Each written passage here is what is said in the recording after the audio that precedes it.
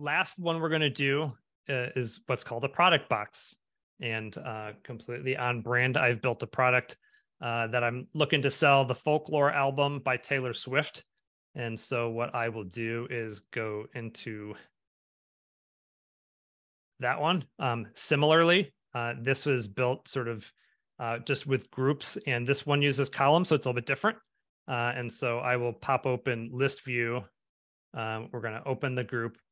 Inside of the group is the columns, and inside the columns, obviously a column image is on the one side. The right side is the rest of the stuff. So I'm going to go back here and I will build this. So we've got the group block. And inside the group block, I said we were going to do columns because we'll start with 50-50, but I'll change it. Left side, we want to add an image. Just so happens I've got that ready. And copy this.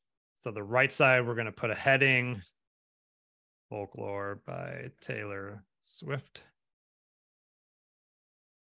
And after that, I got a paragraph text that I stole. And then we're going to also add a button.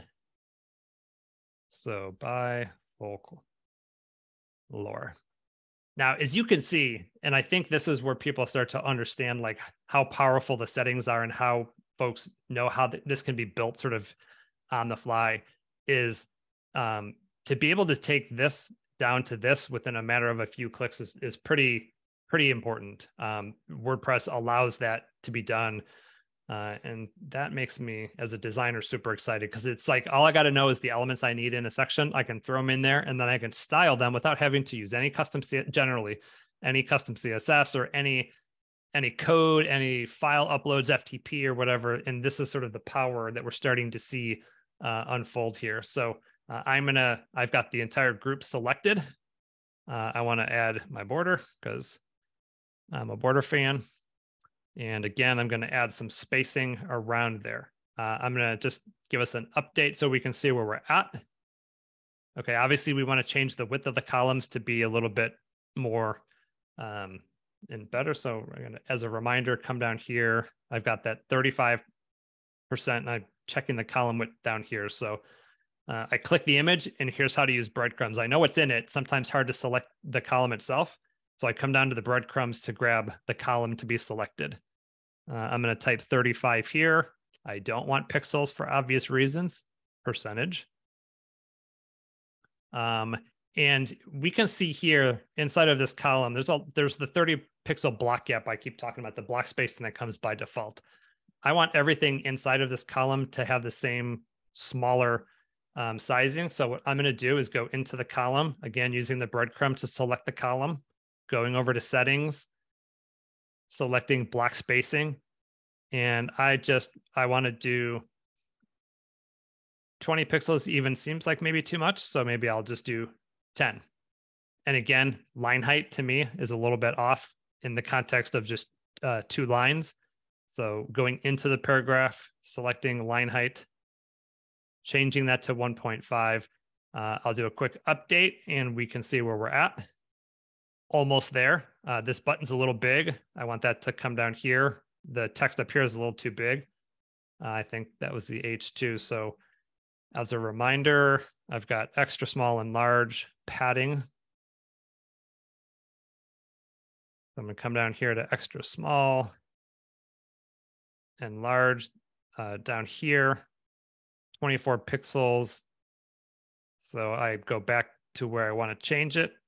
Can make that down. And here's something that's also really interesting and cool about columns. Now we can see by default, it aligns everything to the top, but because I kind of want to come up with this look, what that is if you go to columns and you click on this icon, you can align them to the middle, or you can align them to the bottom if you wanted to, which it probably has some use cases, but generally I like to do middle. And so now that I've done middle, I go to update and I'm going to refresh. It centers vertically, the content's here. This, because it's the tallest one, doesn't need to be aligned, but usually if this kind of has just a better look.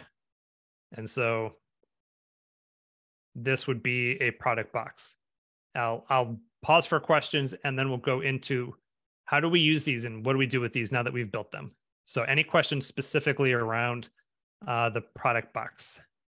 I don't see any questions, Brian, but you're doing great. This is super cool to watch you build it. Cool. Actually, sorry to interrupt you. There was a question that just came in. Can we see it on mobile, please? Yes. Let me duplicate this. So this should, because there's 2 columns and this content is aligned left, it should fall down gracefully. So what it does is, at a certain breakpoint, it just stacks them as we see here. And ideally, at some point, there'd be a way to like center this on mobile. I think at some point we'll start to see responsive controls being added to blocks. We don't have that yet. Again, you could do the similar thing with the utility class, saying if is mobile, basically center these items. There's another related question about mobile, actually. Is there a way to define the max image size for mobile without CSS at this time? So like for instance, if you don't want this to be as big and we just wanted to, I'm going to inspect the browser and do something like whatever, max width 200 pixels or something like that. We would obviously want to center that. No, there is not a way to do that with mobile without using custom CSS. And another question, are groups and columns both using Flexbox? Do you know? Yes. I keep thinking like it's not CSS grid, but it's Flexbox. I do think they're investigating using different types of CSS systems to do certain things. But as far as I know, it's Flexbox. Cool. And then there was one more, or just a clarification. This is not using WooCommerce, right? No. Yeah, this is in this case, this was just I want to sell a product and it links off to any place, Gumroad or whatever kind of thing, external link. I thought about the WooCommerce thing. It's a big, this was more about selling one product than it was to do a store. Although that's good fodder at some point for a different workshop, is just how to do WooCommerce things. So that is definitely something that's on my radar. Awesome. I don't see anything else, Brian. So Frost comes with, and I'm going to be adding more. One of the settings, this is a little bit of an aside, but just to kind of show some cool stuff. Frost comes with a, let's double check that I took it out of this one. Some themes, and Frost will have what's called a custom block style, which allows you to, and I believe images might have them. Like you can see here, like if you select a block, there's this thing called styles, and you could do things like style it like not just do things like border or border radius, but like apply like a full style to something. And so groups in some cases have custom styles, like where there would be like box shadows and things like that, where you could like select this group and apply like a predefined box shadow like around that. So like maybe you wanted to like stand out or whatever. There are some cool things that are coming, and in some themes already are there, and in Frost will become them. And so things like that are also coming. For example, a custom block style for the button. We can see if we wanted to do an outline, we could do an outline. Things like that are pretty cool.